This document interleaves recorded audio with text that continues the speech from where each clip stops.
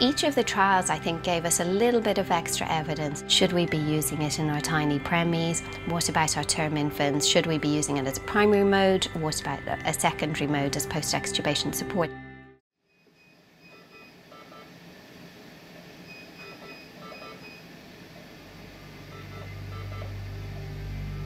Since we introduced nasal high flow, we've seen a difference in the proportion of babies on the different forms of non-invasive respiratory support. In the first 6 months, we had 97 babies on it, and then this literally doubled in the next 6-month period. So I think what we found is that people have very readily accepted it, that it's become very commonplace in its usage.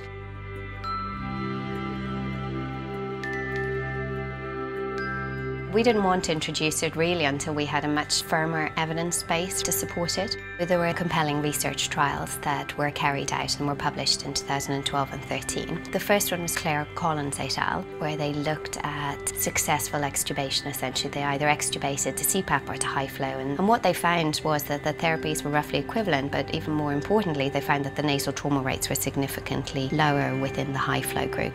And then this was borne out again in Manley et al.'s study, which was published in the New England Journal of Medicine. Brady Yoders' trial is the largest trial to date, and his was interesting because they also used it as a primary mode of support, not just a post-extubation support.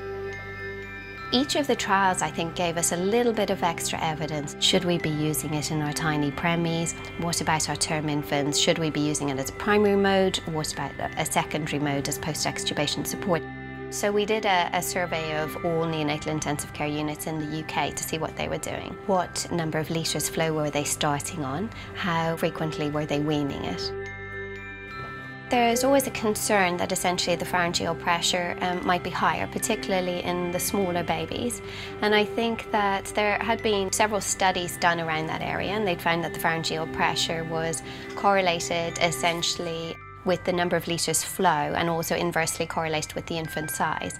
So for us, we only used flow rates that had already been documented as used in research studies with no adverse effects. So that was important for us to do.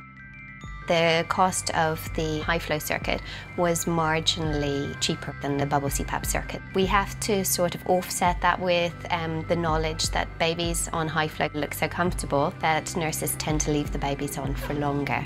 So probably overall, I suspect the costs are roughly the same. We thought that there would be more challenges facing us actually than there were. The research came out at just the right time for us to draft our protocol. We had the survey results, we had a really important practice development team within the trust, who could actually roll out this educational program. And then we had the support of the company.